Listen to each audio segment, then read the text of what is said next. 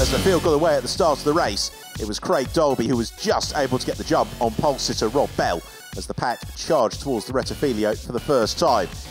24 cars charging side by side. It was always going to be very busy. As a result, there was the fairly inevitable sort-out. Vito Postiglione coming off worst with damage to the front of his Lamborghini. As you can see, from Thomas Biaggi's perspective, everybody just about made it through cleanly, be it just about.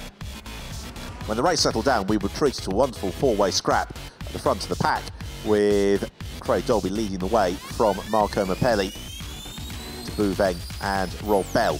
Behind there was also some great tussling to enjoy as Tom Onslow Cole was trying to carve his way up through the pack.